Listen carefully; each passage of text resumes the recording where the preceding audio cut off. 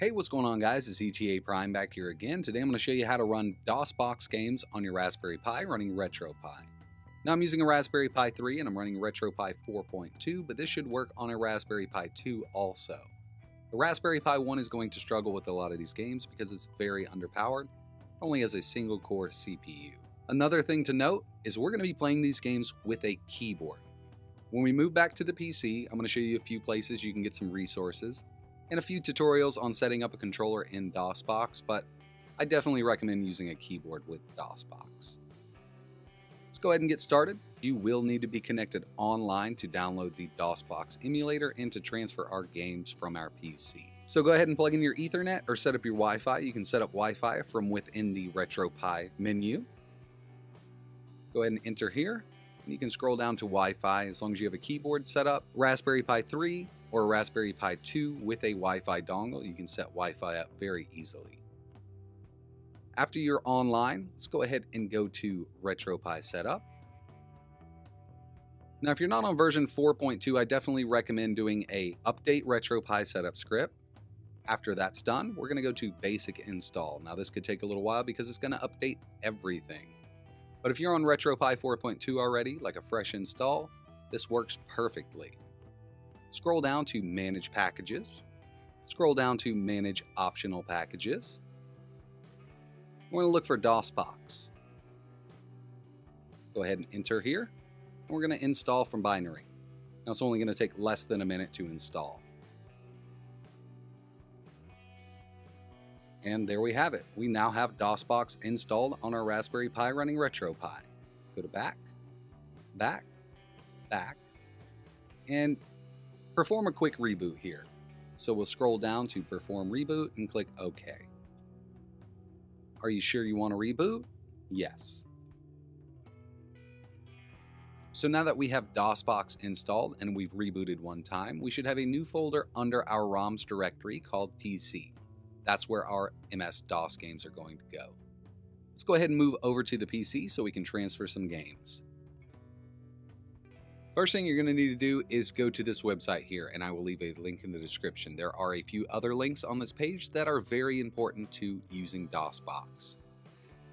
We're going to scroll down. The emulator we're going to use today is DOSBox. Our ROM folder is PC. Extensions are .com, .sh, .bat, and .exe. We do not need a BIOS. Let's go ahead and scroll down. Controls, keyboard, quick keys. Control F9 will exit the emulator and bring us back into Emulation Station. Here's the tutorials I was talking about. How to configure USB game controllers in DOSBox. I'm going to be using a keyboard because that's how I play my DOS games. But if you really have to have a controller, you can follow this tutorial here. There's some troubleshooting, but mainly we want to look at DOSBox compatibility list. From this page here, we're going to be able to see if the game is even going to work on a Raspberry Pi. So let's just start with Aces of the Deep. Works perfectly.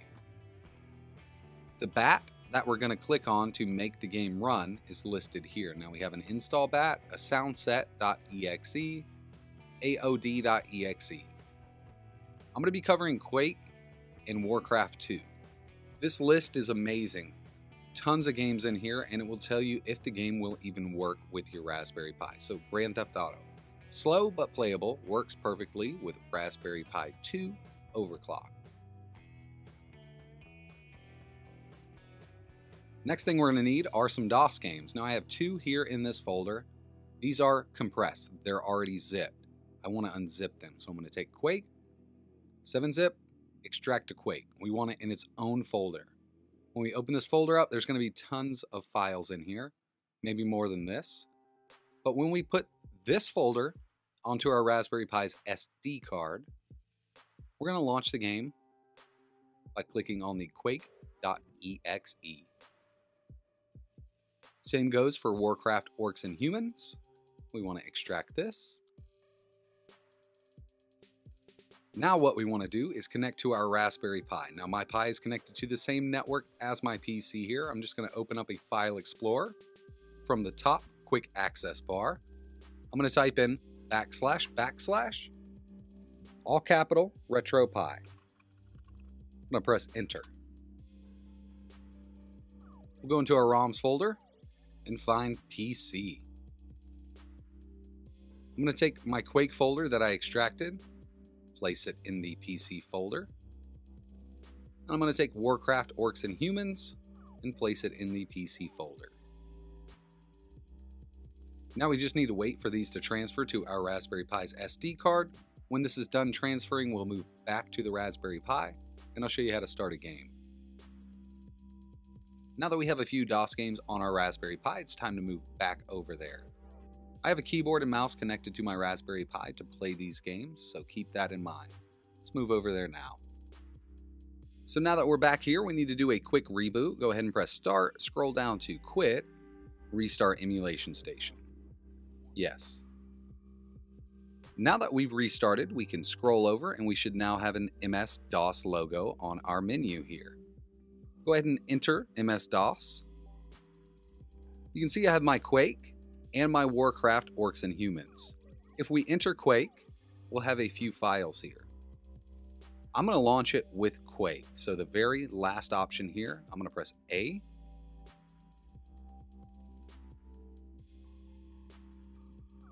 It's automatically going to put in our quake.exe, which will launch the game for us.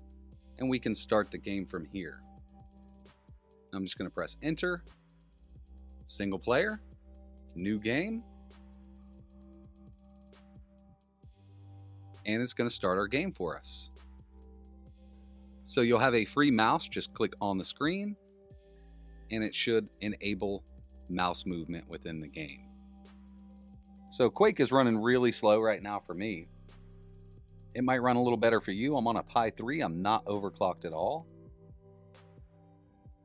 Go ahead and get my keys here. So I'll use my arrow keys to move around. Space is jump, and shoot is my left mouse button.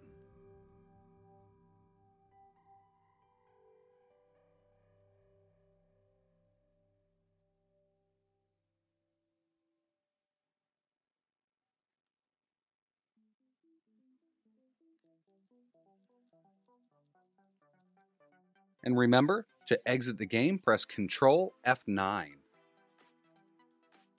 So we'll back up one here. We'll scroll down to Warcraft, Orcs, and Humans. From here, I'm going to launch it by War.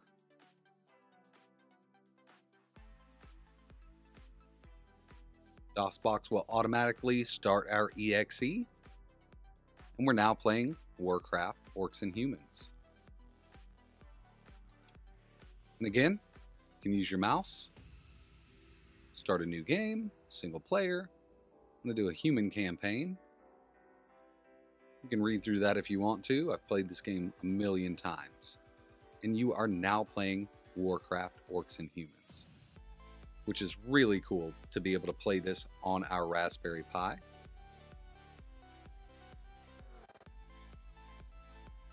So we want to move him on up.